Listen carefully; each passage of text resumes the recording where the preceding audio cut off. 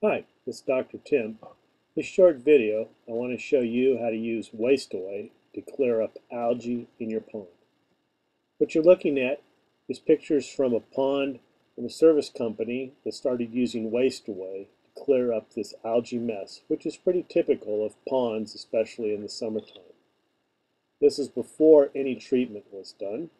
You can see there's algae spread out through the pond. Now, let's start a treatment. Week 1. Before any treatment, you can see plenty of green water and green algae. Adding waste away at the recommended dosage, after 1 week, you can already see things are clearing up. And as we progress into week 2, voila, clear water, algae-free, a much beautiful pond. A different view, week 0, before any addition, you can see all the green water. 1 week after treatment, things are starting to clear up.